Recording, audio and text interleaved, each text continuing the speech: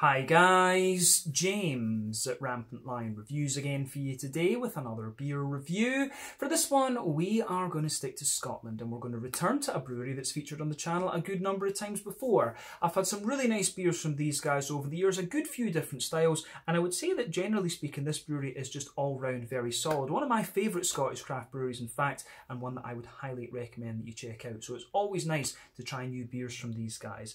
So for this one we are going to have a look at a beer that is a style I very much enjoy. It's one of this brewery's core beers, but one that I've just never gotten around to trying actually, and I'm really not sure why. So I felt it was about time that we did a review of this one. So very curious to see how it turns out. Hopefully it makes for an interesting review. Hopefully it's a good beer, and I hope that you guys enjoy my take on this one as well. So yeah, for this review we are going to head down to Galashiels in the Scottish borders, and that means that we're going to have a look at another beer from Tempest Brewing Company. So this particular beer is called the Modern Helles. It comes in at 4.1% ABV, and as the name tells you, this one is a Helles lager, or a blonde lager in other words. So yeah, very curious to see what this one has in store for us. Apparently this is one of Tempest's most popular beers, and like I said, I just never got around to reviewing this one. So let's see how we get on.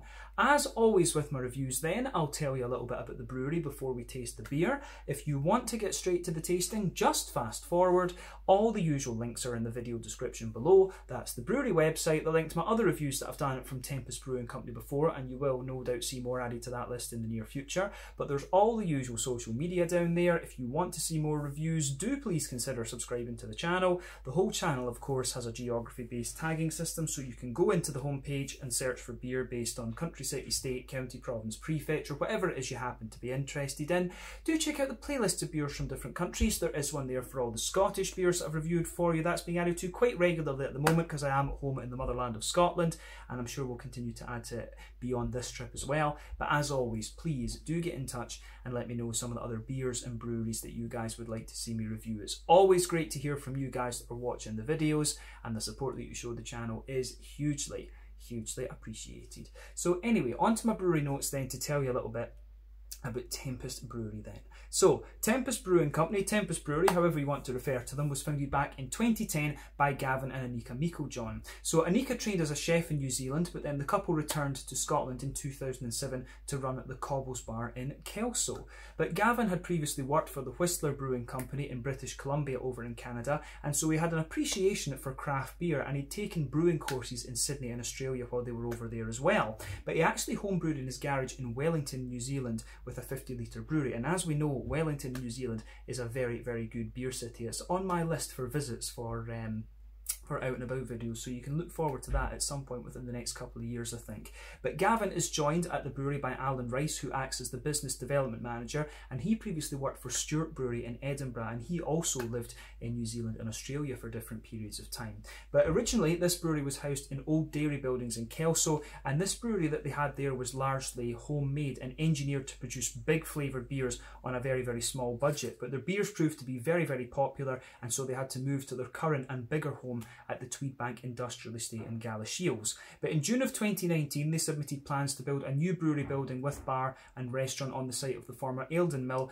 which is very close to the new Tweedbank railway station. So who knows, maybe at some point we can go and visit that new site when it opens. From what I understand, it is still very much in the works, but things have slowed down because of the whole COVID-19 situation. But as of October 2021, when I'm filming this review for you, these guys have produced around 125 different kinds of beer. There's lots and lots of different styles available from these guys. But yeah, they are producing at least 1 or 2 new beers every month, and they are starting to produce some sour beers as well from what I've seen. But yeah, probably my favourite beers that I've had from these guys so far would be the Brave New World, which is their original West Coast IPA, Marmalade on Rye, which is a sort of double West Coast rye type IPA. That is also very nice. And Old Parochial is probably my favourite Scottish brewed Scotch ale, and that is one that I really recommend that you check out. Mexicake is another popular one that these guys do as well, a sort of chili imperial stout, and it is quite nice, but I'm not the biggest fan of chili imperial stout, so the Old Parochial rates a little bit higher for me. But yeah, those would be my recommended beers from these guys, and as I said, they are one of my favourite Scottish breweries, so it's always nice to be able to review new things from these guys. But they are still a very small operation, so to be honest, their beer is beers can be a little bit difficult to get a hold of, even if you go to Edinburgh and Glasgow and things like that. So yeah, you might struggle a little bit to find some of the beers, but hopefully with their new brewery that'll change quite soon. But yeah, as I say, that is all I can really tell you about Tempest Brewing Company for the moment. If you want to learn more about these guys, you can check out the brewery website, you can follow them on Facebook and Instagram to keep up to date with all the latest goings on, and you can check out the Rate Beer, Untappd and Beer Advocate pages to learn a little bit more about all the different beers that these guys have done. So yeah, that is it for your brewery history section. I can breathe a little bit now, but let's go on and actually have a little talk about the beer itself. So like I said to you at the start of the video, this one is a 4.1% Helles lager. Apparently it's hopped with Mandarina Bavaria, which as we know is a German hop, about 8% alpha acid, and it usually gives you lovely kind of oily orange tangerine sort of things, but the typical German noble character in the green component. And it's also got golden promise in the malt base as well, and I don't know if I've ever had that in a lager beer before, so this should be quite interesting from that perspective. Now remember as well that the definition of a lager is a beer that uses a bottom fermenting yeast. In other words, this is a yeast that ferments at lower temperatures, usually between 8 to about 11 or 12 degrees Celsius, if memory serves me correctly. There's many different types of lager beers. You know, you have the Helles, the Dunkel, the Schwarzbier, the Bock beers, the Doppelbocks, and so on. And you have, in the Czech Republic, you have similar things. You know, you have the Svetli, the Letzak, the Cherny, the Tmavi, the Vienna lager. There's various different kinds of lager beers, of course. When it comes to the Helles lager, there are two different types of Helles lager. One would be the Munich Helles, which in my experience tends to be a little bit more kind of bready, and you've also got the Dortmunder Helles, which also is, that's a little bit more kind of hoppy and bitter in my experience. I've not reviewed too many Dortmunder Helles for you on the channel before, but yeah, those tend to be the main differences between the Munich and Dortmund Helles. And of course the Czech equivalent of that would be the Svetli in my experience, because a lot of these Czech lagers are just, you know, named differently because they're from the Czech Republic. And the main difference between the Czech and the German ones, Czech ones tend to be a little bit more bready and yeasty, the German ones tend to be a little bit drier and crisper in my experience too. You guys might disagree with that, but these are the observations I've made over the years. And remember, beer is very subjective. But yeah, when they call this one a modern Helles, it's quite interesting because obviously Golden Promise is a malt that's quite often used in New England IPAs these days, and then the Mandarina Bavaria is a hop that it's a little bit higher alpha acid than what you would traditionally find in the hops used in the original, you know, Munich Helles and things like that. They would normally use Hallertau and Tettnanger hops, and in the Czech Republic obviously they would use Žatec or Sats as they're also known. But yeah, that's a little rundown of what a lager actually is. I'll just let you have a little look at the artwork on the can of this one before we open it up. There you can see the Tempest Brewing Company symbol, and there's the modern Helles. It just looks like a billboard kind of sitting on the edge of like a racetrack or something like that. Quite abstract art, I guess you could say. But yeah, as you can see, 4.1% lager, as it says there, and it tells you a little bit about the beer on the back. This little lightning bolt in the glass sort of thing is one of the symbols of Tempest as well, and it kind of keeps in with the weather theme that they've got. But it says, don't believe everything you read on billboards, and don't believe everything the evangelists tell you. For those who preach that proper lager should taste of nothing, this is a modern lager that actually tastes of something. A cold fermented German lager made in Scotland with locally malted barley, Bavarian hops, wheat, oats, water, yeast and nothing else. Respect tradition, embrace modernity. So it does have a little bit of wheat and oats in it, so this should be quite interesting. But yeah, as I say, Tempest, a very well respected name in Scottish craft brewing. This is one of their core beers, so I have to say I'm very curious to see how it turns out. 440 millilitres. I think this cost me £2 something, so that's, let's say it was £2.50. I think that's probably about right for this one. So I bought this one in Beer Hive in Edinburgh, if I remember correctly, so I think it was about £2.50. That's about €3, 30 Swedish kroner, and I guess somewhere in the region of like $3.50 American, something like that, just to give those of you watching across the world a little bit of a price reference. Silver topped can, let's get it out and into the glass and see how we go. There we are. I've actually got quite a few nice lagers in the fridge at the moment to review, so you can look forward to those over the next little while. We've been getting a lot of really good lagers, and it's nice to see that lager beers are getting a bit more attention again in recent times, I have to say. But yeah, we've got the majority of the beer into the glass there. Let me just line that up again so that my OCD is happy. And there we are. So, as you can see with this one, and as you would expect, it's poured a lovely bright golden colour, this one. So I would say it's got a little bit of a natural haze to it, which you can see. That's probably down to the oats and the wheat in this, and I guess it's probably unfiltered as well. Although it might, you know, to be honest, I would wonder if it probably, maybe it has been filtered a little bit, but you still got a little bit of that residual haze in it. But anyway, you could see the beer when it poured, it came out with about a bit more than 3/4, nearly a full finger of a frothy, I would say, perfect white head. I don't think that's creamy. I think that is more of a perfect white head. You can see the head itself is very, very foamy when the camera comes into it. 1 or 2 little big bubbles in there, but not a lot. And that is just going to fade away to be a very nice kind of thin foamy layer. But a nice little bit of a natural haze to it. 1 or 2 big bubbles sticking towards the side of the glass, and a few little ones going up towards the bottom of the head there. But I mean, overall, it looks pretty nice. And you can see if I put my fingers behind the glass there, it's just got a little bit of that natural haze to it.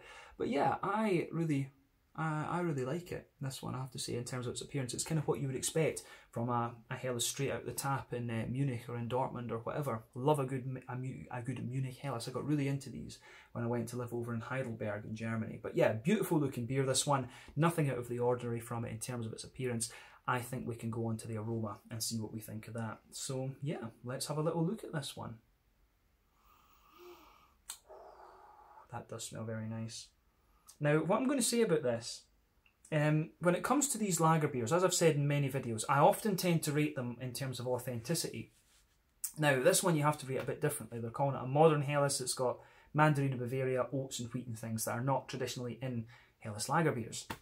So we have to rate this a bit differently. But what I'll say about the aroma of this, the first impression of it is pretty good actually, because it has enough authenticity to it to let you know, yeah, this is a Helles lager, but it just smells a little bit more kind of hoppy and a bit more bitey and things like that. So it gives you the idea that this is a kind of modern craft take on a lager beer, which is what you want from the name. So I have to commend them for that. It does, and you know, with my experience at Tempest, I wouldn't expect anything bad from these guys, let's just say that. Or I wouldn't expect anything disappointing. I've only ever had one beer from these guys that was a bit odd, and it wasn't lacking in flavour, it was just a really odd flavour combination. But yeah, this one I think is going to be pretty good. So what I'll say about this straight away is that it comes across as a very smooth and slightly crisp lager beer. You do get a little bit of that more modern kind of higher alpha acid hop out of it, and it's got just a little bit of kind of fruity character. All things that you want from a Helles lager. So let's break this down. Let's break this down. So on the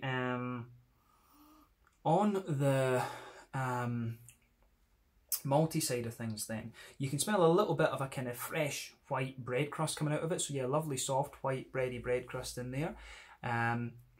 You almost can smell that it's a little bit like that kind of floury stuff that you get on a fresh loaf from the baker. You can definitely get that. You can smell the soft white bread in there. It comes across as quite fluffy actually. You can smell a bit of smoothness from the oats, and there is just a wee touch of bitiness from the wheat at the back of the nose there. But overall, the malt base in this one just smells really kind of smooth and very inviting. It smells like a little bit like a kind of wet white bread, if that makes sense, which is an odd descriptor, but that's the first thing that comes into my head with this one. In terms of sweetness, I think there is a little bit of a kind of McVitie's digestive biscuity character out of this one. You do get a little bit of that. You can smell a bit of a more oily biscuit in the middle of the nose, wee bit of a kind of McVitie's digestive sort of thing, as well as I say that more grainy kind of side of the biscuit. But yeah, it has a bit of everything you'd want from a Helles lager. A little bit of biscuity sweetness, a little bit of crispness, that lovely soft white bread, wee bit of bread crust underneath. Everything that you would want in the malt base, in my opinion. So let's look at the hoppy side of the beer. So hoppy side of things then, it's got that typical kind of German noble element to it, which is what you expect. As I said earlier, even when you get these higher alpha acid German hops like the Mandarina Bavaria, the Hallertau Blanc and things, the green component is still typically noble. It's just a bit more pungent, if you like. So you still get that soft little bit of earthiness out of it. There's a teeny bit of herbal quality in there. You've got a nice bright floral aromaticity, but still quite smooth. I would say that. You always get a smooth green component from the German hops, and there's a nice little bit of a kind of smooth, wetter, grassy component to it. So I really like that about this beer for sure. So on the fruity side of things, I think it matches it quite well. So you certainly get a nice wee bit of a kind of oily, orangey, tangerine kind of thing out of it. So yeah, lovely orangey, oily, lighter tangerine in there as well. But the smoothness of the green component and that more oily but still quite light fruity character, I think works very, very well. So yeah, the aroma of this is really nice. It's got a bit more of an American fruitiness to it, but you've still got that German noble hoppy character, and you've got a little bit of a kind of smoother malt base to this. So in a lot of ways it smells a little bit like a Munich Helles, but just a bit fruitier, if that makes sense. So yeah, as I always say, take a little bit of time to ponder over the aroma of the beer before you get stuck into it. But I think it's about time that we have a look at this one and see how we go. So yeah, this is the Modern Helles, a 4.1% Helles lager beer with Golden Promise and oats, wheat and Mandarina Bavaria hops from Germany in it, from Tempest Brewing Company down in Galashiels in the Scottish borders. Let's get stuck in. Slàinte, skål and cheers.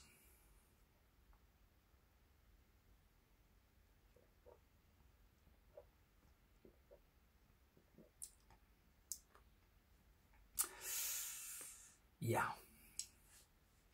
that's pretty damn solid, I have to say. Now, I don't really session beers anymore, but you could easily just smash a good few of those. That is very nice. It captures the sort of, I think it captures like the Munich Helles really quite well. It's got a little bit of Czech character too as well. It has got a little bit of that Czech Svetli sort of character to it as well. It's got a bit of the yeastiness and stuff like that, I would say. But it works. It just has a little bit more fruitiness to it and a little bit of a more bitey, hoppy character. So yeah, I can see why they say a modern Helles with this one. But you know, that's typical of Tempest. These guys, when the beer is always what it says on the can. You might get some unusual flavour combinations from them, but you'll always get everything that it talks about on the can. That's for sure. But this gets a thumbs up from me. This is a very, very nice lager beer. And as I say, my only complaint about Tempest is that well, I think it's to do with the levels of production, because they are still a remarkably small brewery for how long they've been around, but things have been delayed with their new facility from what I understand. It's a bit of a shame that this beer isn't one that's more widely available in Scotland, actually.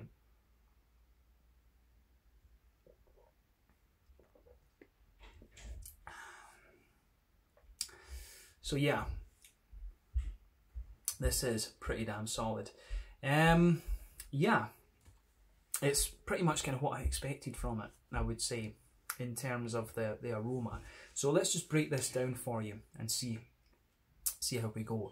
So straight away across the middle of your palate then, you can feel that soft white bready character. That's middle and back third of your palate. You can feel a little bit of bread crust underneath, but you can feel that soft, kind of wet, sort of white bready character sitting on top of that. You can feel the wheat doing a little bit of work, just kind of thickening that out. We'll focus on the middle third of the palate now, but you can feel the wheat sitting on top of that, just thickening it out a wee bit. And you've also got that lovely oaty, creamy character coming out of it as well. So yeah, I really like how that goes together. So yeah, the malty side of this one is pretty nice. It's not. I thought it was going to have a little bit of sweetness to it, but I don't get too much of that, I have to say.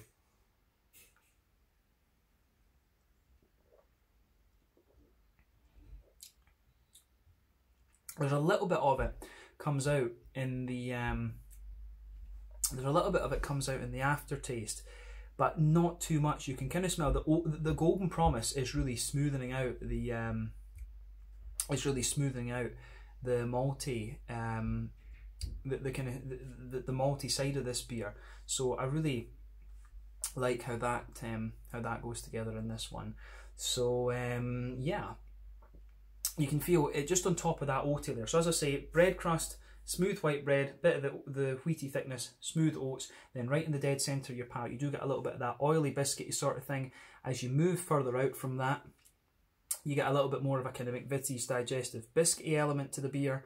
And yeah, I think, oh pardon me, I think that works, that does work quite well. So yeah, more concentrated sort of oily biscuit in the middle, and as you move further out you get a little bit more of a kind of grainy McVitie's digestive. But as I say, those elements really do take a bit of a backseat to the kind of smoother characters of the wheat and the oat. I think that's the kind of dominant thing, and this beer really does feel more bready in terms of the malty side of things the further into the aftertaste you go. So yeah, I think that sums up the middle third of your palate in this one. So border region between front third and middle third and back third of your palate, you get a little bit more of a bready build up in there, a wee bit of a bread crust for sure. And yeah, you just get a little touch more graininess to it. But then you go into that back third of your palate and you've got the same layers as before. Bit of bread crust underneath, slightly more grainy, bit of a more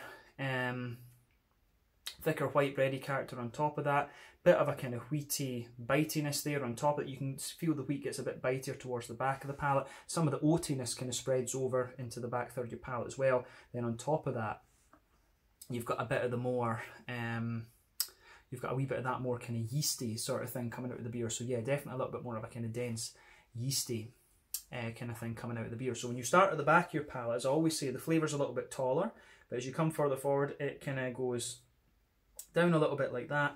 And then as you go into the middle third of your palate, the flavour's just squashed together, condensed down a little bit more. So yeah, you can get that out of this one quite nicely. But I think that covers the malty and yeasty side of the beer. So let's look at the hoppy side of things then.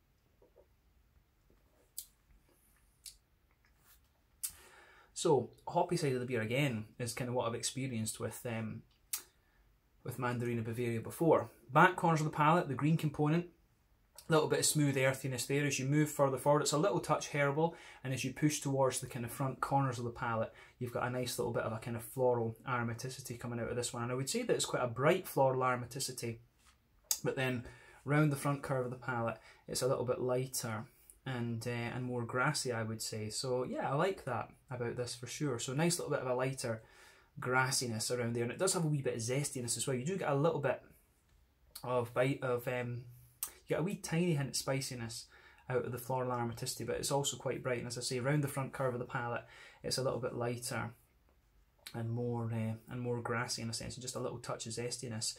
But overall, I like how that goes together. That's for sure.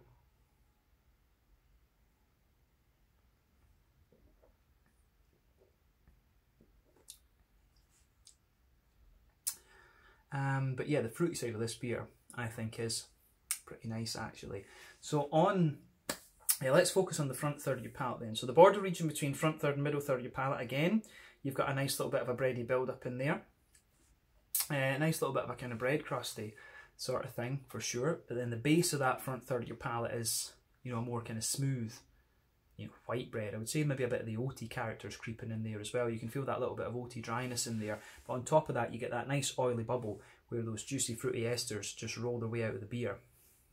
So towards the back of that front third of your palate, you do get a little bit more of a kind of sultana-like note out of this one. You know, those dried white green grapey notes, you get a little bit of that. You do get a little bit of a kind of dry kind of peary, apricot-y sort of thing. But then as you move further forward onto the front half of that front third of your tongue, there's a nice lighter, oily, tangerine character out of this one, and it just suits the beer to a T. I really like this. I think this is a very, very nicely done beer. As you'll know if you've watched the channel over the last while, I'm a bit of a sucker for lagers these days, and I think Tempest have just done a really, really solid one here. I'm a bit disappointed in myself that I didn't have this before, to be honest with you. But the other thing I would add into that is that as you just reach the kind of front tip of your tongue, you maybe just get a teeny little bit of a slightly limey gooseberry sort of thing coming out of this one just before you get the grassy esters right on the very tip of your palate.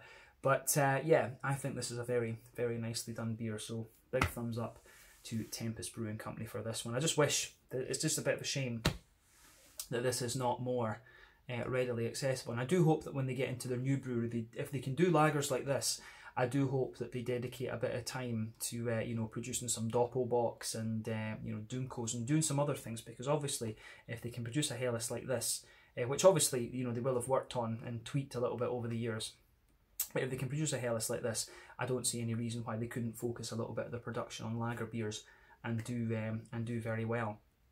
So yeah, I think this is really damn solid. So well done to them. Anyway, let's round off the review with the mouthfeel then. Let's look at that.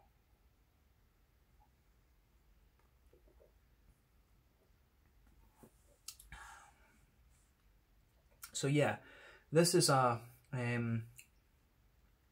you know, it's a really solid, you know, top end of light bodied beer. The carbonation is very, very smooth in this one, but it still gives you a degree of crispness. And I'd say overall, it's a little bit of, it's got a little bit of oily character to it, but again, I find it very, very smooth. In terms of hoppy bitterness, I think it's, you know, 20 IBU mark. I think it is about that. Yeah, 15 or 20 IBU, something like that. It's not going to blow the head off you in terms of bitterness. It's, you know, the malty side of things is very smooth. There is a degree of sweetness to it, a bit of graininess, but yeah, overall just a very smooth malty backbone to the beer.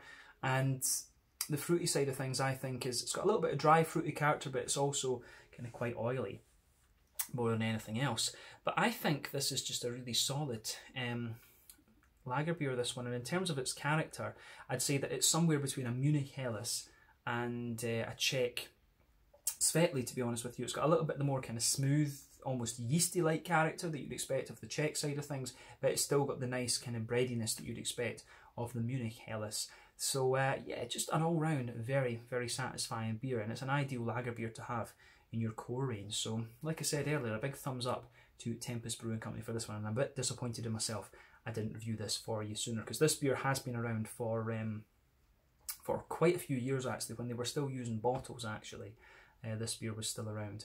So yeah, needed to, as I say, this should have been reviewed a long time ago, to be honest with you, but nice to finally get it done. So yeah, let's leave it at that for this one then. So yeah, this is the Modern Helles, a 4.1% Helles lager beer with Golden Promise and Mandarin Bavaria from Tempest Brewing Company in Galashiels and the Scottish borders. Definitely worth picking up if you come across it, and hopefully we see more Tempest beers on the shelves with the new brewery very, very soon. But yeah, once again, thank you for watching my reviews. Until the next time, please like, subscribe, share, all the usual YouTube stuff. Let me know your own thoughts on this beer in the comments section below. Let me know what your favourite beers are from Tempest Brewing Company as well. We will no doubt return to these guys again at some point soon, and I will be keeping an eye on what new beers they're releasing. And yeah, we'll see you on my next trip home. Maybe we can get some more Tempest stuff to review for you. But yeah, until the next time, Slanger just now. Check out my social media, check out Tempest Brewing Company's social media. Let me know your own thoughts on this beer in the comments section below. Let me know what your favourite beers are from Tempest Brewing Company, and I'll see you guys again very soon. Slanger, skull, and cheers.